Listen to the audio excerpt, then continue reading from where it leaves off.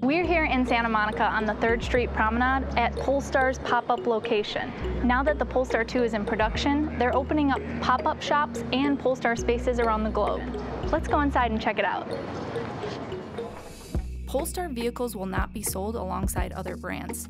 They can be seen, driven, and purchased at pop-up and permanent Polestar spaces. Throughout the rest of the world, this will be a factory direct sales model with non-commissioned product specialists offering brand and product education.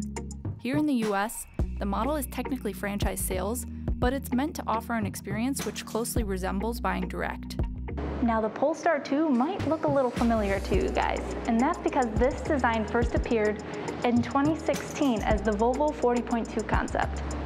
Polestar began as a racing team and eventually became an engineering division of Volvo. Today, it has become a standalone avant-garde performance EV manufacturer. Polestar is owned by Volvo Group and Chinese auto and mobility giant Geely. Geely may not sound familiar, but they have stakes in a lot of familiar brands, including Smart, Daimler, the London Electric Vehicle Company, Terrafusia, Lotus, and many more. Geely sold over 2 million cars globally in 2019. Polestar 2 is an all-electric 5-door fastback based on the compact modular architecture platform, which is shared with Volvo's XC40 Recharge and other Geely-owned models. It's roughly the size of a BMW 3 Series, but it clearly stands out as a reflection of its Swedish heritage with its styling. And you can tell this is Scandinavian design. Pure, progressive performance. Very minimalistic, simple, elegant, and clean lines. Polestar vehicles are built to order. They can be purchased, leased, and are also available by subscription. Customers can take delivery at home or at a Polestar space. When it comes to service, they offer pickup and delivery. The work is physically performed at a nearby Volvo facility. Polestar 2 is initially offered as a launch edition, which is nearly fully loaded with limited packaging options like the Performance Pack. Now when you see the Swedish gold Brembo brakes, valve caps, and those yellow seat belts on the inside, you know this is a Performance Pack. What is the Performance Pack? The Performance Pack does not provide a faster 0 to 60 time or additional range, but it's specifically tuned to give you a more refined suspension and keep you planted, as well as deliver a more aggressive response and braking power. Aesthetically, it's also just a nice pop of color. Now as you can see, this is a fastback design, so you have a ton of cargo space, but also a lot easier entry inside when you're moving things in. Roof racks are optional, as is a tow bar, which can handle a 2,000-pound trailer and provide a lot more utility if needed.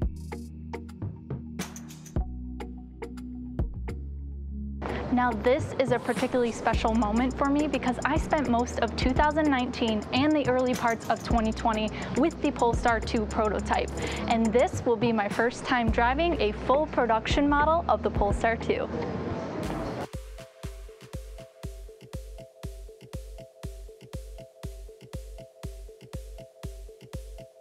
It is an absolutely beautiful day, and we're driving on the Pacific Coast Highway, which is such a perfect road for this Polestar 2.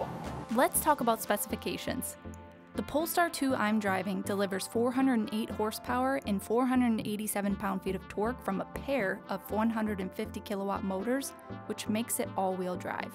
It will hit 0 to 62 miles per hour in 4.7 seconds. Its 78 kilowatt-hour battery provides an EPA range of 233 miles.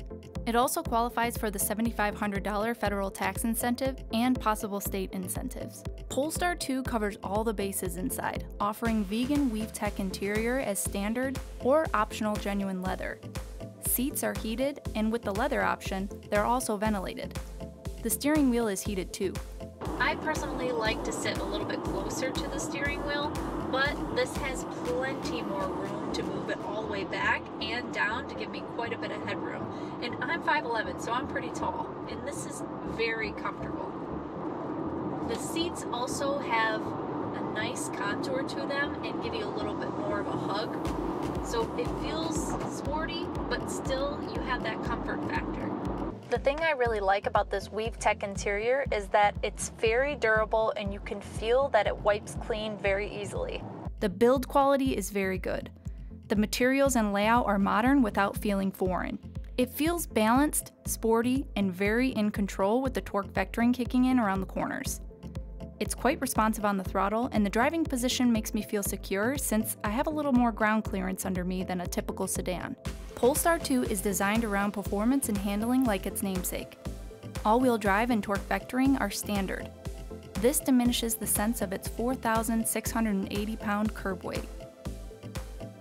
I can confidently say it's a better driving experience than a BMW when it comes to handling and quickness. I would love to get this out on the track one day. It does what I tell it to do, and how can you not like that? Now, if you haven't driven an EV before, you might not be familiar with one-pedal driving. One-pedal driving is that feeling when you take your foot off of the accelerator and the car feels like it's slowing itself down, almost like it's braking for you. But what's really happening with one-pedal driving is the kinetic energy from the wheel spinning is being recaptured to recharge the battery. Right now, I'm driving in the standard one-pedal drive, and it's pretty aggressive.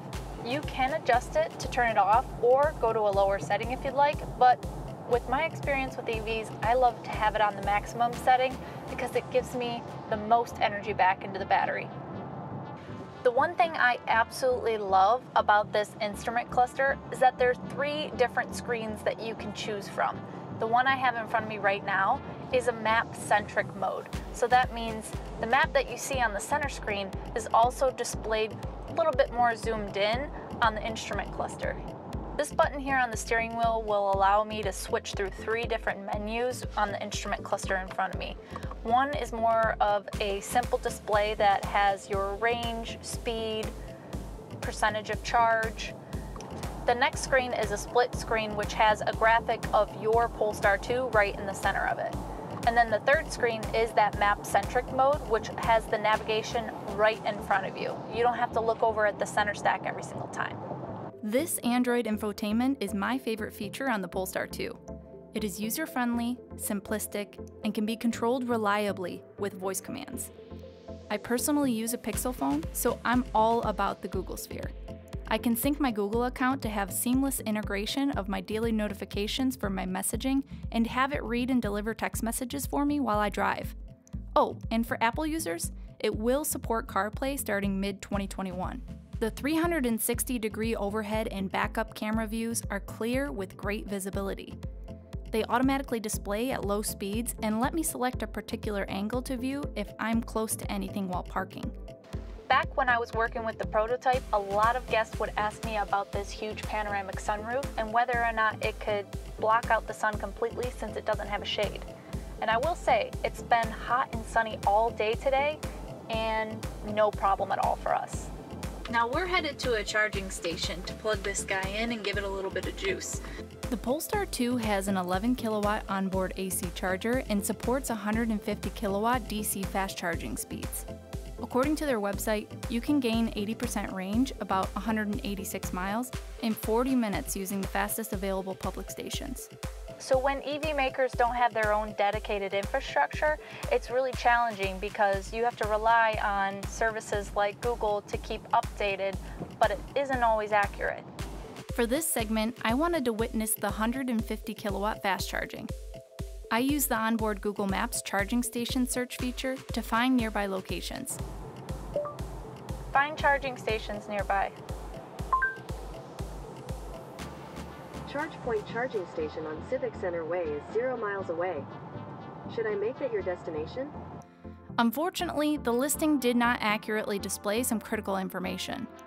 The system directed me to stations on private property, which I could not access, including corporate and residential structures.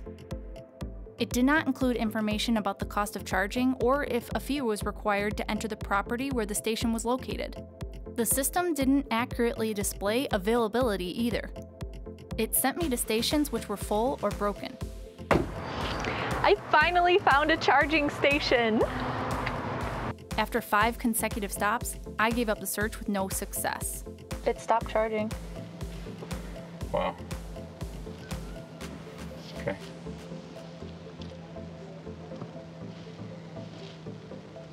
I may have had better luck with a mobile app like PlugShare or a better route planner.